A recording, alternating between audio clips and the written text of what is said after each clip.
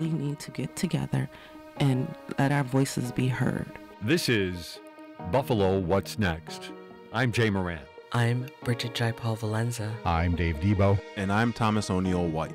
After May 14th, how can we afford not to talk about race? About education, about segregation, about humanity. Since the dawn of this nation, racial violence has existed. The way we have designed our society has a big hand in what occurred in that Tops Market. The suburban area, everywhere, we must work and teach our children. We need to make sure that we put more funding in our programs that help prevent gun violence and more money into art. If we're going to have some real healing, we've got to have space to tell some uncomfortable truth.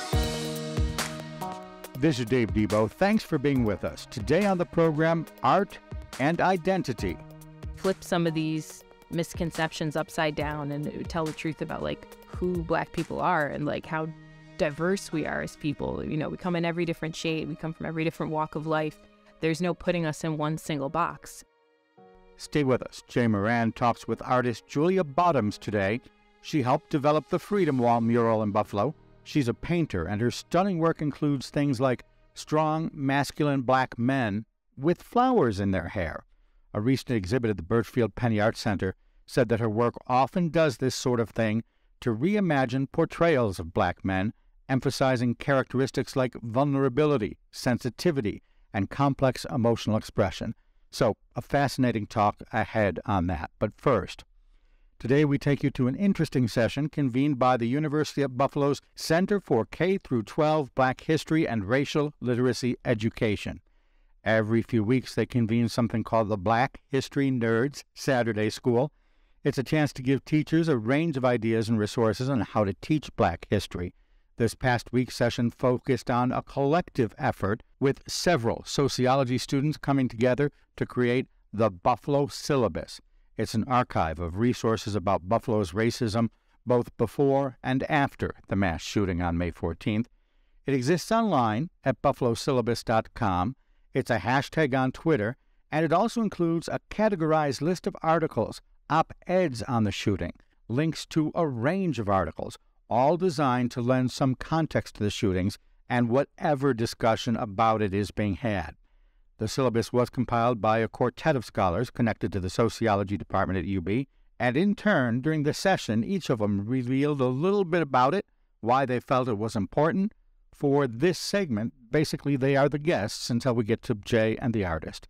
The session began with Dr. Robert Mays, a former UB sociology student and now a clinical social worker. He started the session with a moment of silence for those killed on Jefferson. I also want to acknowledge the people in the massacre, unfortunately, right? It was a heinous act of white violence and terror. That is, unfortunately, a legacy of American legacy that has been enacted upon Black communities. So I want to take some time to initially just to give a moment of silence to the 10 people that were lost and kind of take a moment to pause as I read their names. I want to give honor to the ancestor of Ruth Whitfield, Aaron Salter Jr., Pearl Young, Roberta A. Drury, Celestine Cheney, Hayward Patterson, Andre McNeil, Catherine Massey, Geraldine Chapman, and Marcus D. Morrison. The presentation continued with Jay Colley and then went down the rest of the panel to the others that helped create the syllabus. I am a PhD candidate in the Department of Sociology at the University of Buffalo. I am an urban sociologist and public scholar who specializes in the areas of race and racism, social inequality, gentrification, and housing. Morning. My name is William Richardson. I'm a PhD candidate at Northwestern University. I'm from Buffalo, grew up on the east side. Most of my family come out of the Perry Project. So for the local Buffalo people, you know the story. Most of my research is on urban settler colonialism and the intersection between indigenous erasure and Black disenfranchisement. And I also do fiction writing on the side, imagining futures in which white supremacy doesn't exist, with a little bit of magic and sci-fi thrown in. Good afternoon, everyone. I am Tiana Wilson. I am currently in Los Angeles. I'm finishing up my dissertation remotely. I'm pursuing a PhD in history from the University of Texas at Austin.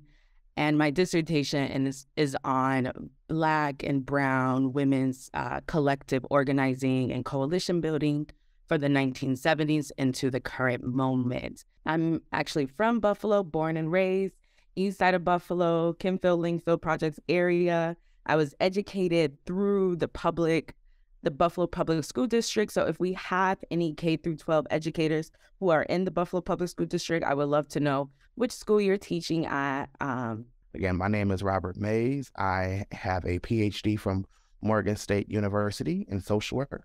I am a social worker by training. My master's is also in social work, but I went to college at Temple University for neuroscience and Africana studies. So the intersection of Blackness and mental health is my passion. I too hail from the east side of Buffalo. I am a child of a K through 12 educators. My mother was Phyllis Mays. It's Phyllis Mays. She's a retired Buffalo teacher for 30 years in Buffalo Public Schools. So K through 12 education in the city of Buffalo was home. My family's been in the city of Buffalo for 3 generations. I really want to say almost 4 generations, actually.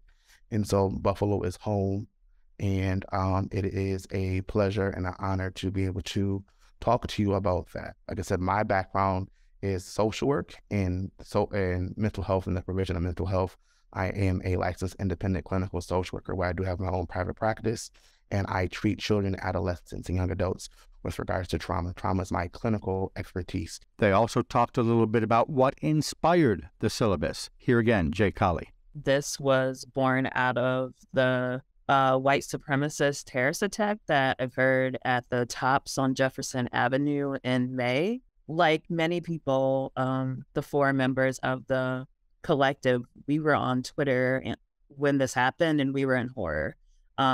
We've all heard about, mass shootings happening and domestic terrorism and things like that. But I know for myself, this was the first time I've been in a city where that occurred.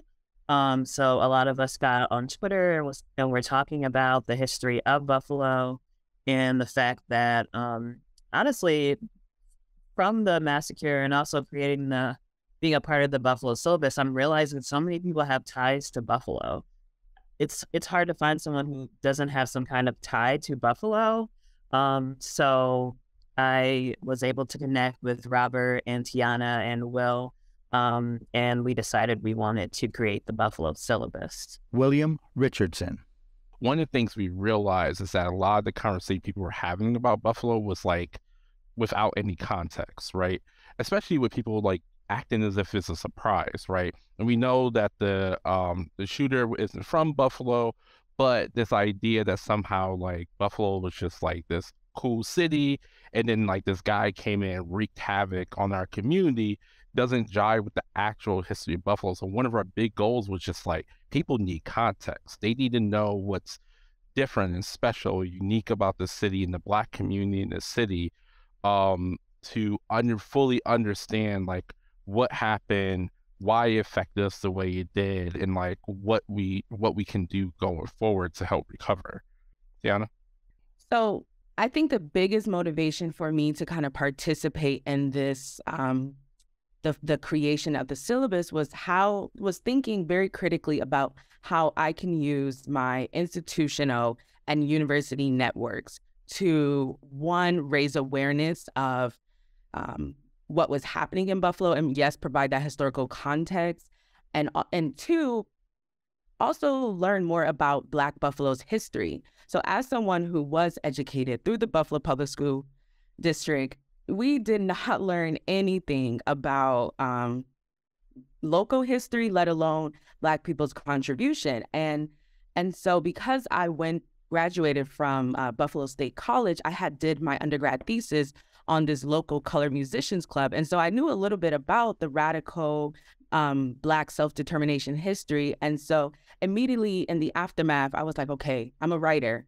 Even though that's hard to say as a historian, because we think we're everything, we think we're archivists, we think we're all of these things, but I was like, I'm a writer. So let me use my tools to raise awareness of this history and decenter all the national media of this like white supremacist, right? So much of it, people who were writing about Buffalo outside of Buffalo, not from the area, don't have any ties to Buffalo, was really stressing this, the trauma of it. And so for me, participating in the syllabus was a way for us to kind of shift that national conversation to thinking about the people who live there, the people who have to mourn the deaths of those who were murdered untimely, and those who still live there, right? And have the trauma of like not being able to access the only grocery store in the area.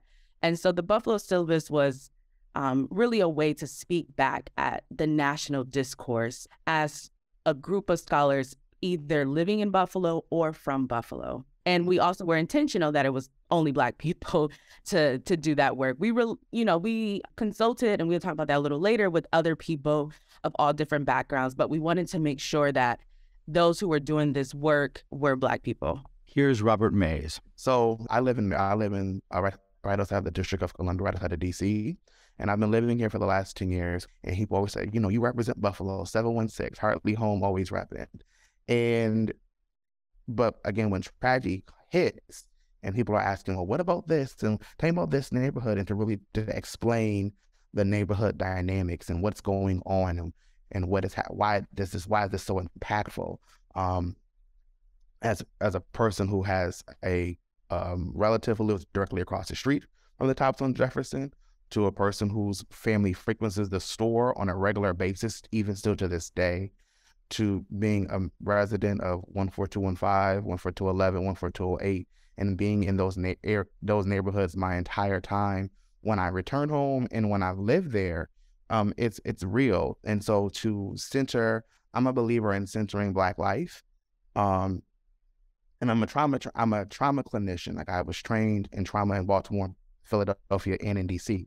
And so under recognizing that a mass trauma, a mass event has happened in your home, and you have spent your formation of your professional career doing that work in other places, it only seemed right. So I can't immediately get there to do something like Tiana said, to do something else, to show love to my home and to show love to my people, and to show love to the community that has made me who I am. They also talked a little bit about how the syllabus is structured, what's in it, and how it is grouped together into a variety of themes. Here again, Jay Colley. Originally, as we started to figure out what we wanted on the Buffalo syllabus, there are certain resources that were just coming up over and over again. So we definitely wanted to include a section about op-eds and stuff like that, about the mass shooting. We wanted to include a section on like segregation and gentrification and all those things. Once we got like the general categories we want to put together, each of us with our own expertise kind of filled in with the sources that we knew and stuff that we had already, been working on our own work, things we've read, things we know from, growing up in Buffalo. And then we had decided at the beginning, we made this like a core part of how we was going to do this, is that we wanted this to be a broader community collaborative process. So not just like us academics getting together, putting these expert resources together and then just like throwing it out to the community, right? We know from our own lived experience, and I'm sure many of you know, that a lot of knowledge about communities, about cities, are held by people who are not in the academy, right? As a sociologist, my work literally doesn't exist unless I interact with people, right? So we knew to make sure there was space for community contribution. So one of the things we did is we made sure to keep space for people to make submissions, and we got a lot of submissions to the syllabus. When we put it out there, I want to say, like, I remember at least getting like 20 or 30 within like the first week or so of having it out there, and it was a lot to go through, but it was also like really good stuff, things that I didn't know existed. Like, there's a YouTube channel, a Buffalo History YouTube channel that has lots of like old clips of different like Black history stuff in the United States. Didn't know existed.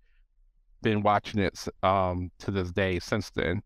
But yeah, so a lot of the stuff in there, you'll see that we credited people at the bottom who made community contributions to the syllabus too. Tiana.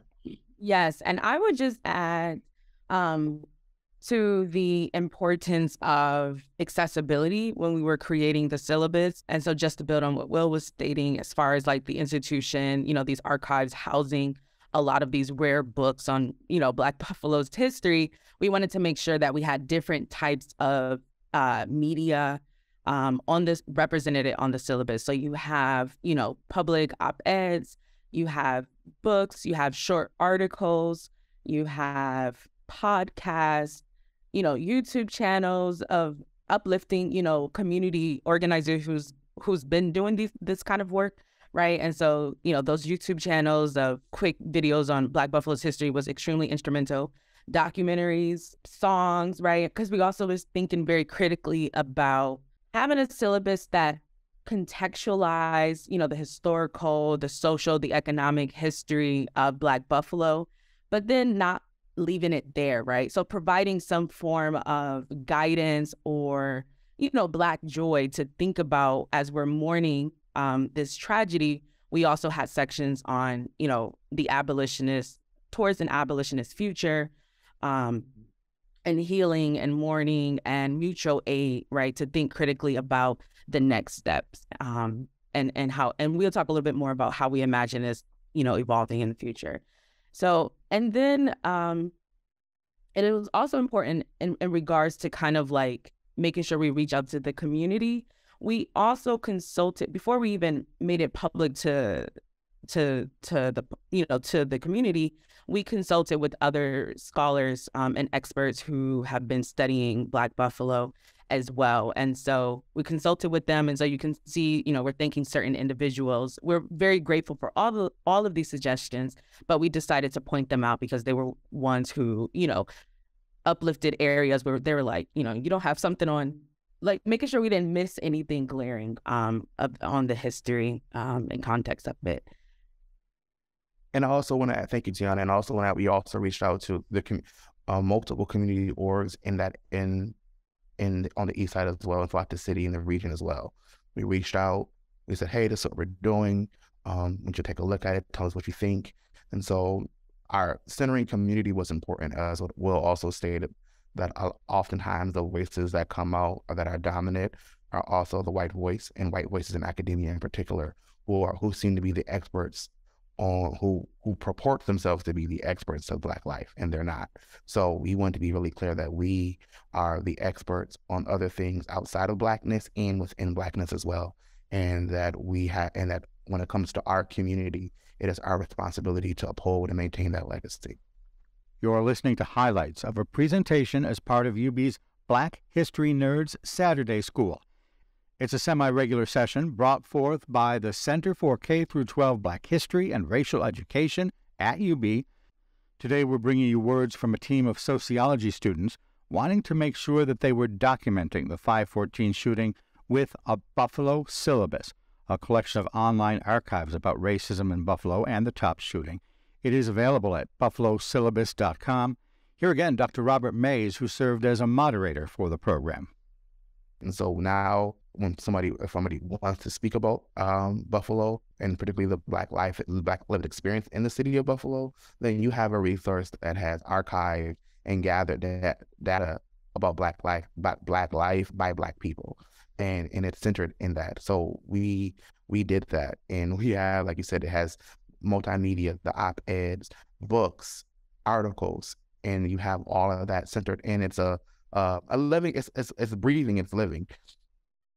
And submissions can still be submitted. We still are looking and gathering information and to continue to build, because it doesn't just stop at this one moment. I think one of the biggest portions about the syllabus is it highlights what other areas of research can be created. Oftentimes, I don't know if we have said this yet, but a lot of the time when we're talking about New York State, Buffalo is the backdrop, right? It's centered in New York City, and New York City has a lot of rich history, a lot of rich culture, but there are other areas in New York State that have just as much rich history and rich culture as it relates to Blackness and Black life and vice versa. And now that to gather those documents and really going to those those archives to gather the information was really, really important. Shout out to the historians, Tiana, Will, and Jay, because they really did utilize their skill set in an amazing way. I tell them frequently how impressed I am. I was like, wow, like this is like that skill. And oftentimes those skills are not seen as important, unfortunately. Quantitative data is always seen as like the creme a la creme in our academic spaces. And what they did is beyond genius, beyond talented, and how they use their skill sets from their different universities and their different positions to really to navigate that. Robert, So, can I interject? We love you too, Robert. But I also wanted to let people know I've been doing the site building and maintenance stuff, and I just wanted to let everybody know when you go to the website, don't hesitate to use the contact me page to let us know if there's something that's not as accessible about the website for you, if there's something we can add to make it easier for you to use in terms, especially the organization and structure of it. We try to account for everything, but of course we're not perfect. So I just wanted to throw it in there since we're talking directly about the website to don't hesitate to do that, because we want as many people as possible to be able to have access to these resources. I also saw a question in the chat about, does New York State mandate Black history? I'm a style law. They're supposed to mandate Black history. I don't know how good the various different school districts are doing. I know we've been working with a few school districts. We've been contacted by a few school districts to begin to work with them on the Black History Mandate, but New York State does have a Black History Mandate. Last I checked, but I don't think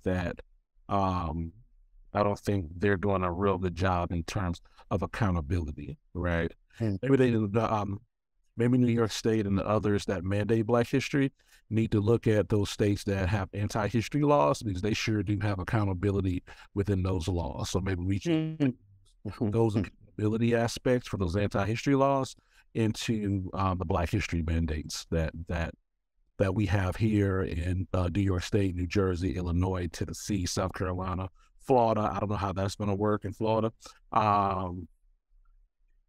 And all the Connecticut, Rhode Island, all these other places that have Black history mandates.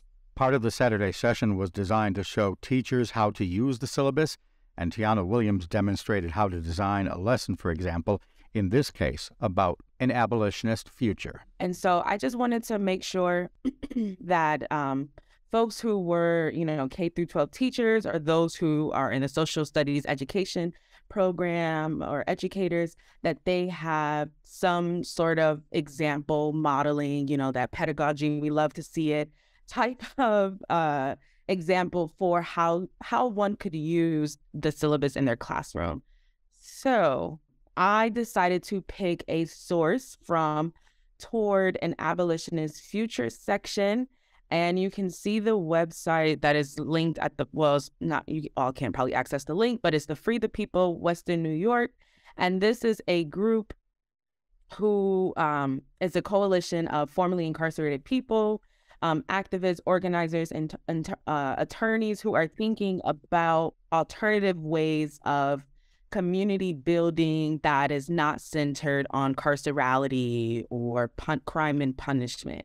Basically, we linked their 13 demands to the city of Buffalo and how the Buffalo Police Department, what they can do to be accountable and to reduce harm in the community. If you're using this in a classroom, right, you can think about how breaking down each demand is extremely important for how one could implement abolitionist practice in the everyday, right? So many people get terrified of the concept of abolition. And especially with Buffalo's history of, policing and Mayor Brown and a hyper surveillance of, especially of that community that was impacted by the mass shooting, right? The first response to the mass shooting was, well, we need more police at the grocery store, right? And that's not considering the community that was harmed, right? And so here are just some examples, right? Getting police out of the schools, increasing transparency of police policy activities and cameras, reallocating resources, right? That's a huge proponent of abolitionist organizing and abolitionist, abolitionists in practice, right? And so allocating less money to the police budget and more into reform and community support. So that's just an example of how one could use it. And you can even have with each demand, right? You can piece apart each demand and probably assign even like a snippet of different selections of readings from the other sections as well. And, have students one read, maybe like, 3 paragraphs on thinking about Angela Davis's important work, Our Prisons Obsolete, right? And then going to like, okay, well, how is this local community building on these ideas, right? So that's just an example of what one could do. And thank you, Tiana. So our last question is, how do you see the Buffalo syllabus evolving? What are the future directions? What's next? Oftentimes, when we're talking about history, we in the past, but we can, I believe, especially this season and this generation of thinkers and scholars, how do we see it moving forward? And I believe that we have a requirement to uphold how to move it forward. That's William Richardson, along with Jay Colley, Tiana Wilson, and Dr. Robert Mays. Special thanks to Dr. LeGarrette King for letting us sit in on the session. He runs the Center for K-12 Black History and Racial Education at UB. I'm Dave Debo. Stay with us. Jay Moran and artist Julia Bottoms are next. This is Buffalo What's Next on WBFO. Watch the WNED PBS original production, The Adirondacks. We've come closer here to a working balance between the natural world and the human world than just about any place on Earth. The Adirondacks, now streaming on YouTube and the PBS video app. This is Buffalo What's Next, where we have conversations with the community about moving forward. To have your voice heard, press the Talk to Us button on the WBFO app, and we'll work to get your questions and comments on the air. Join us on Twitter at WBFO or email us at news@wbfo.org. Together, we'll have the conversations that are needed. This is WBFO, your NPR station. And we're on Buffalo What's Next, and with us from the Buffalo Art Studio today, Julia Bottoms, local artist, who has her studio here at the Buffalo Art Studio. Julia, thanks for joining us. Thanks for having me. A real pleasure for sure, and great to actually be inside your studio here and looking at your work. I'll let you just take us through just for a little bit, because I'm sure you've had to explain this, a young artist. Tell me about your work. So how do you describe the work that I'm looking at around us right now? Well, the work is portraiture in nature, so it's always depicting people, but I like to think of it as storytelling, visual storytelling in a way. So I'm not just trying to get a likeness of a person. I'm really trying to make a statement about who they are, or, just their cultural identity, or how they fit into the bigger message of what I'm trying to put out. So in a lot of ways, I think my work is shifting from just portraiture to more kind of telling a bigger story through portraiture. And a big part of your story that you want to tell does have to do with some very pertinent issues that we talk about in this program. Right at the very top of it is race. Can you take us through that, how that has come from you, how that has emerged from you over the years?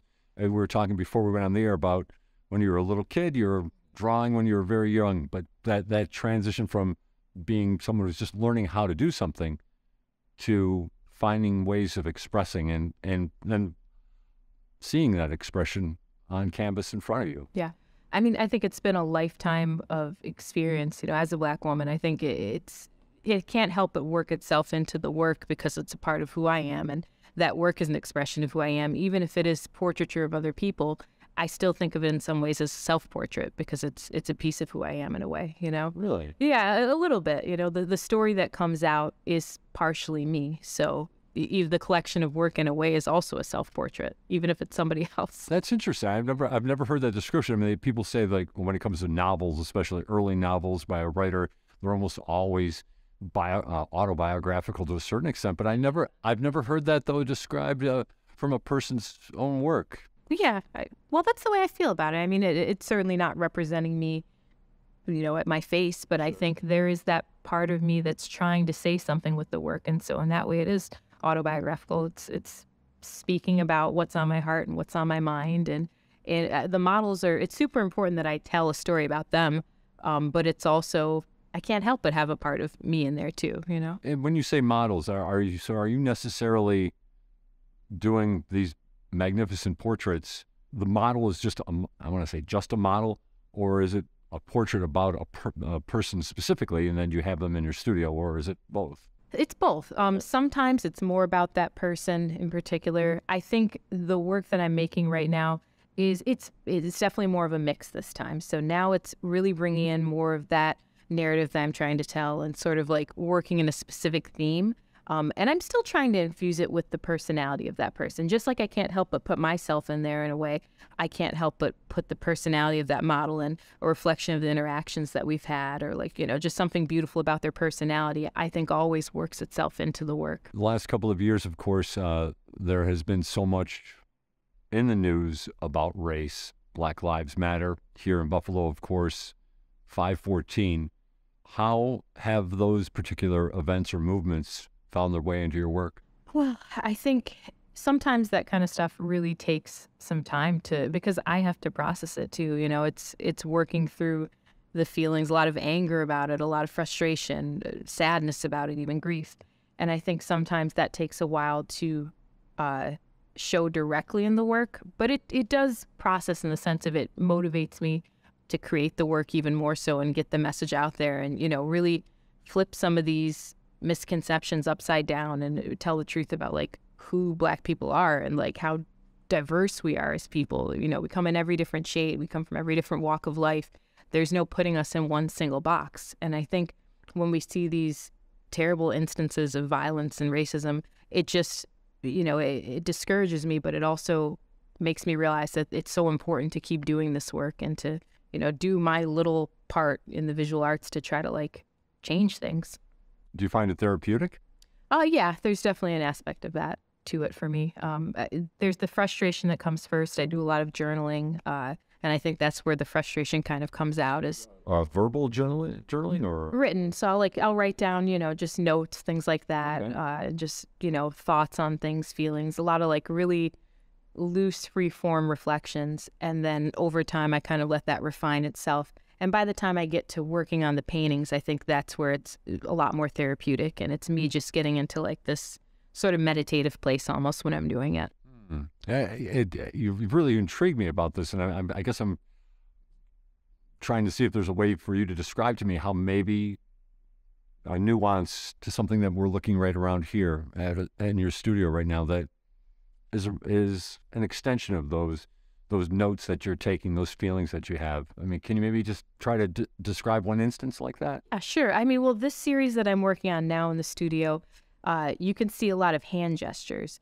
And that's a reflection of notes that I've been taking for a while now on just like representation in classical art and, the idea of religion and how, Black population, a lot of us have a very strong belief in God. I mean, some people don't, but there's certainly a portion of us that do.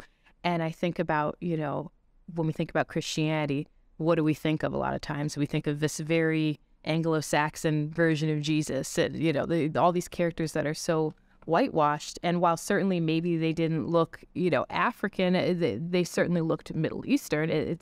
There's the truth about who these folks are.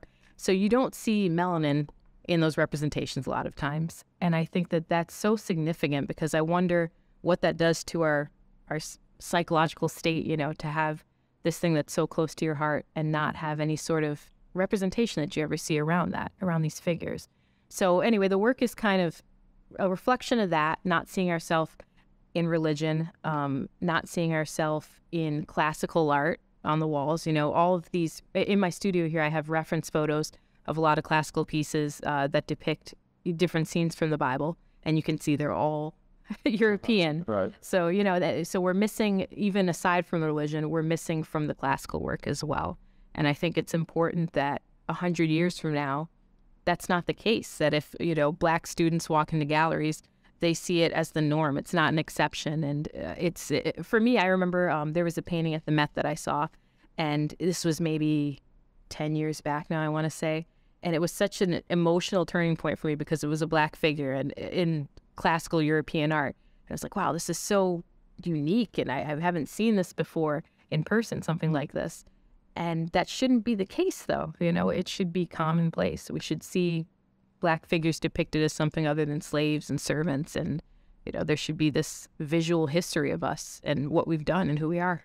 It's interesting you should say it like that because it does reflect at your website. You do have a couple of really, I think, strong statements in there. But one is people of color have been trapped in someone else's narrative for too long. That's a big driving force for you. Yeah, because I think, that there's a lie in that, in the sense of like being trapped in this narrative that's fabricated around your entire identity. We weren't, I don't want to minimize slavery by any means, but I'm saying we weren't just slaves. There were other things that we've been. We're inventors, doctors, lawyers. There's amazing accomplishments, astronauts. And I feel like the thing that we constantly see is like the victimization of us. We see that in the portrayals in art a lot of times. We see that in the requests from curators. It's less about celebrating our accomplishments or just appreciating us for the beauty of how we look. I'd like to see that. A lot of classical art, when you do see Black figures, they're just in the background. They're servants or, they're like shadowy figures. And you don't see a lot of instances where it's just the person. It's just a celebration of who they are. You did say requests from curators, so that makes me curious. So you see that we're talking curators, we're talking about galleries and things along those lines. So that's still kind of the marketplace. There's that element to art that still exists. Yeah, I definitely think so. I mean, I'm fortunate in that I think that the people that I've worked with have not asked that of me. I've been really fortunate to do projects that celebrate like our accomplishments. But I see not every artist gets that. I see a lot of artists taking opportunities, because they have to a lot of times, but they're opportunities that don't necessarily focus on the good stuff. A lot of times it's stuff that's, how do I put this? I call it like trauma-centric work. Okay. And I think it's totally fine to create work about trauma if that's what the artist's desire is. I think if Black artists are constantly asked to create work about slavery and about, racism from the 60s and stuff like that, I think if that's not what they want to do, they shouldn't be forced into saying, well, this is how you're going to make it, as if you, do this sort of stuff. They should be allowed to express themselves. And this younger generation coming up, now, I think they have a lot to say. And sometimes that work has nothing to do with race. And I think that they should be allowed that space if that's what they want to do. I like doing work that's about race. I think it's important and meaningful. But I think we have to think into the future again, 50, 100 years, and make sure that there's spaces for Black artists that just want to create. Maybe they want to create about botanical art. Maybe they want to create about, something completely separate from that. And I want them to have room to do that.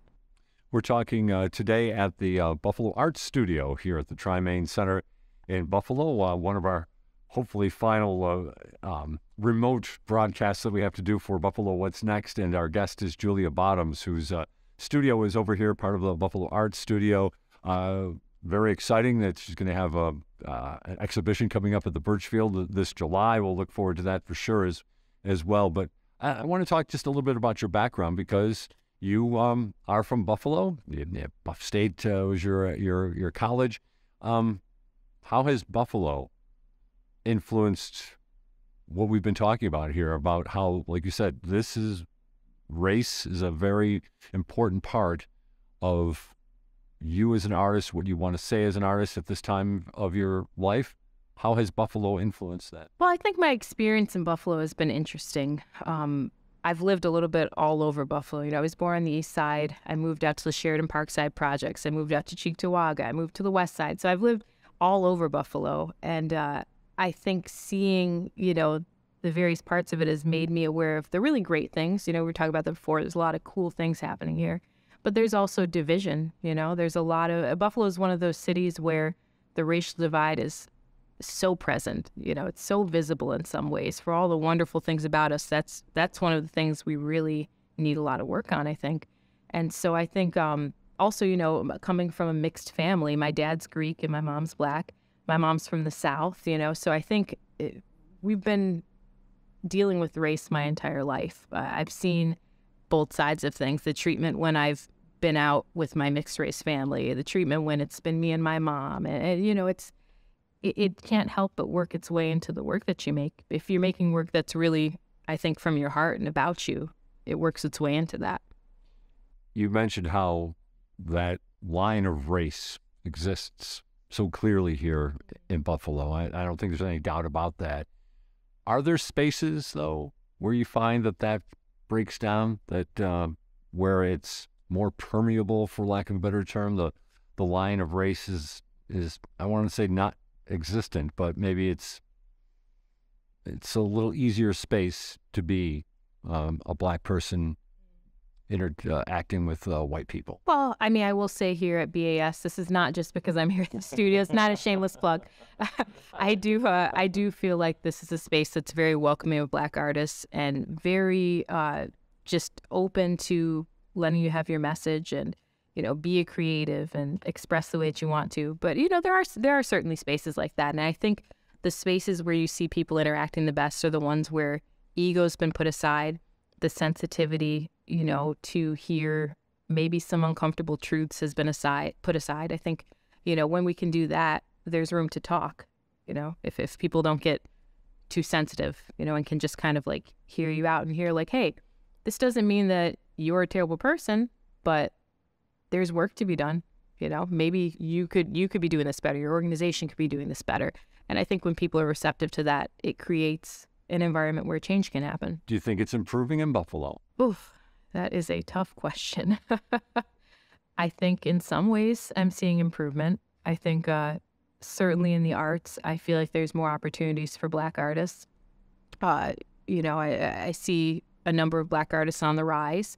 And I think the opportunities I've been given, I'm able to also try to like work with the youth and extend opportunities. So I think in that sense, I see some improvement. But then, you know, we have instances that set us back and you look and you say, man, have we made improvement on a larger scale? So I think it's a really hard question to answer.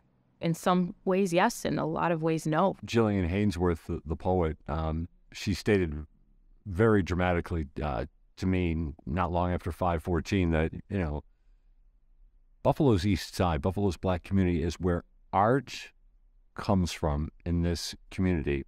I mean, it was an emphatic statement, one that has stayed with me. How about for what you see? Do you see a creative, artistic community here?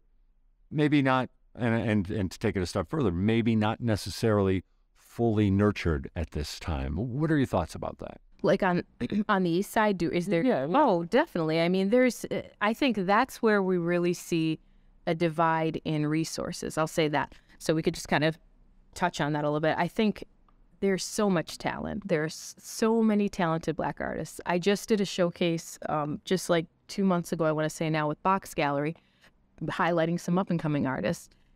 A lot of some of them were known, but some of them had never really done anything yet.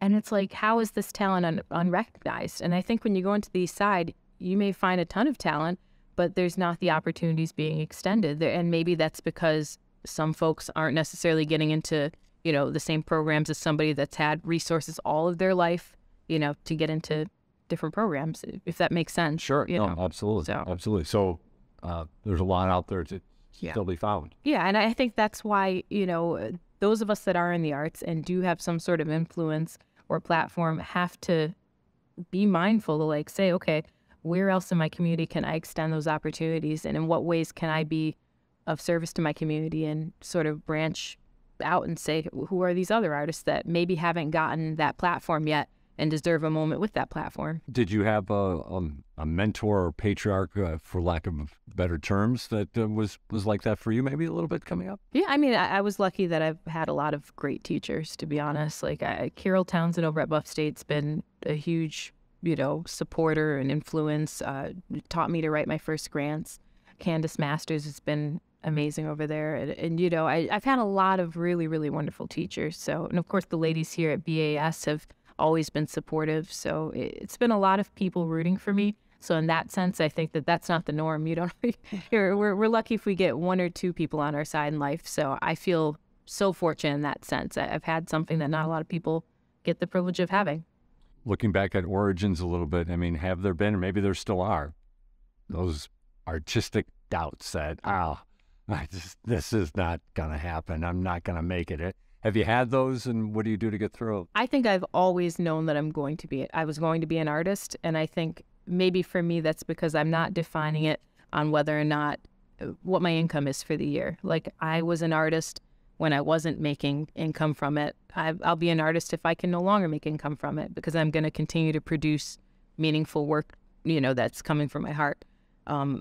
But I think that, yeah, when it comes to making the work, we're always our own harshest critic, right? It's you make stuff and you think it's, possibly good, and then you go back to the drawing board. It's like, oh, this is terrible. But I think I know when something's going to be good, and I feel like I know when something's not going to be good, if that makes sense. I was talking about the meditative quality of painting, and I find the older I get, the more I know the cues of when not to paint. And there's definitely, in terms of moments or yeah. I think there's times for me to just go do something else, even if I have a deadline coming up.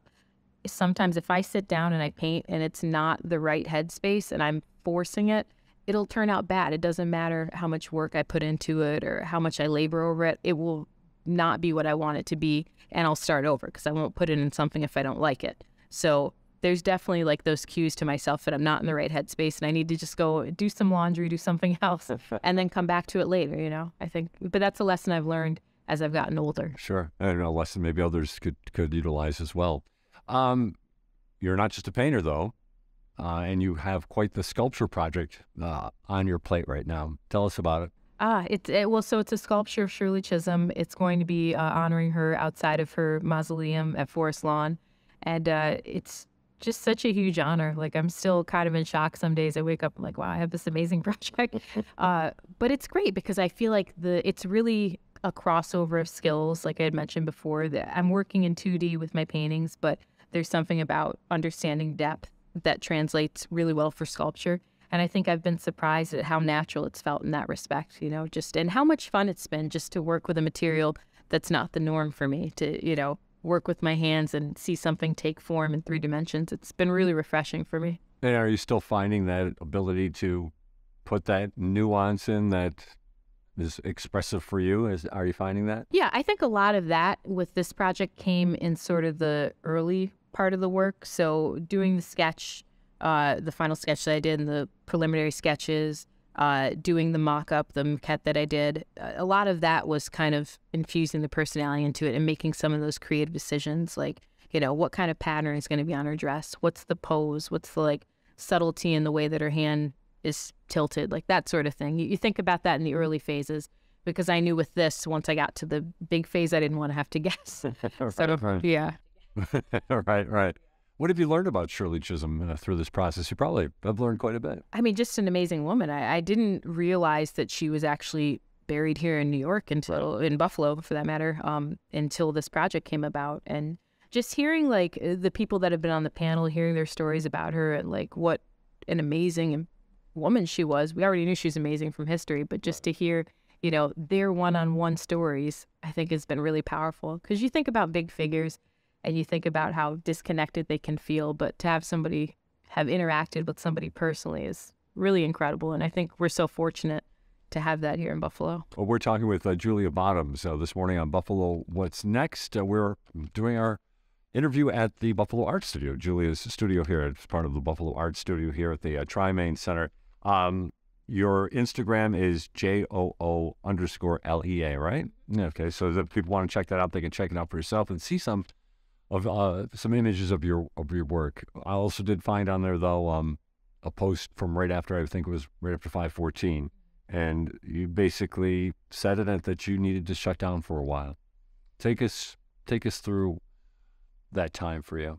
Yeah, I think, as every Black person, I think, you need a moment with stuff like that. You need to just have some time. You can't immediately jump into, because I think the response a lot of times is going to be overwhelming frustration and anger, and there's a place for that too. But I think for myself, I just wanted some time to sit with it and process and just, feel all of the emotions, the disgust that I was feeling, the anger, the sadness, and just the fear, you hate to say that, but the fear that it instills, those are all very normal human emotions. And I think people need time to process that. And I think it's okay to take time to do that, Thank you for sharing that, for sure. Your murals, you've done some really interesting murals, including over at the Freedom Wall. Some legendary historical figures like Frederick Douglass and Martin Luther King, Gloria Parks. Eva Doyle. You did Eva Doyle. Were you doing it from a picture, or did you have her in front of you when you're doing some of the work when you're? I did it from a picture, but it was great because Miss Doyle stopped by all the time. So it was, yeah. So I got a chance to, every time she stopped by, I'd take a little peek and look at it side by side and think, okay, I'm getting it. But that one, I think knowing that she was going to see it, I think was a lot of pressure for me too, because I'm like, it has to be right. It's got to be right. So, that kind of spurred me on to make sure I did a really good job on that one. I'm sure you did a fine job. But what about, I'm interested about what your impressions of her were as you were doing your work. I mean, a wonderful woman, just, somebody really who values the history of Buffalo and preserving it and telling our stories. I think that's exactly the type of person that I'm talking about when I'm saying we need to honor those legends. We have to make sure that their story is told while they're preserving the stories of other people. So she, a phenomenal woman, and just very supportive too, I found, when she came out. I really appreciated that. I'm sure she's busy, so having her stop by and, Yeah, she's busy. She puts me on hold all the time. So yeah, she's definitely busy. Arthur Eve, you also did a mural of Arthur Eve as well, and talk about a legend. Most certainly is a legend. And yeah, well, he actually came to the Freedom Wall opening as well, which was phenomenal to me to get to meet this person physically as well. It goes back to that thing with Miss Eva Doyle. It's like, wow, we have these legends, and I get to see them in person and shake their hand and meet them. So I think the thing that stood out the most to me about him was seeing the way people flocked to him at the opening and the impact that he had, because there were people, just surrounding him, and people with gratitude, people, thank you for everything you've done. And to me, that's such a beautiful thing to know that people were still honoring him for the work that he did, because the work that he did still echoes today. It's important and relevant to us today. So you've also done murals outside the city of Buffalo. Cincinnati, is that? Did I see that? Yeah, the Mamie Smith mural I did there. So that was pretty cool one, because that worked with students. So they actually got up on the scaffolding, and I worked with them as well. But a lot of it was their actually putting the paint on the wall. So that was pretty cool to me to see them, learning on the job, and just how talented they were. Students always amaze me with what they're capable of. I wish I had the talent that a lot of them have when I was at that age. I had the interest, but not always necessarily that technical ability. And I don't know if it's because kids have access to the internet now and all of these, masterclass tutorials right at their fingertips, but I think they take full advantage of it, which is really a great thing to see. So you've done quite a few murals and people of history or legends. Any that you might want to still do? Good question. Well, I always say I would like to do one of Ruby Bridges. I think that'd be cool. And I've had this idea for a while about the Ruby Bridges one, but I think it'd be cool to maybe do Ruby Bridges with a contemporary child as well, and just to kind of bring that modern element to it. But I mean, Mae Jemison, I know she was supposed to come to Buffalo actually at one point, I think last year, and I was hoping maybe I could hey, could I get in there and just get an interview, snap a couple shots? But it didn't end up getting canceled, I think, in the end. So let's maybe just talk a little bit more about then the Birchfield exhibition that's coming up. Again, I mentioned it was in July. What should we expect? So this series that I'm working on now, that's really dealing with religious iconography and Black figures kind of in these classical poses, a lot of fabric draping, stuff like that. Those are the main pieces I'm going to be focusing on for this show.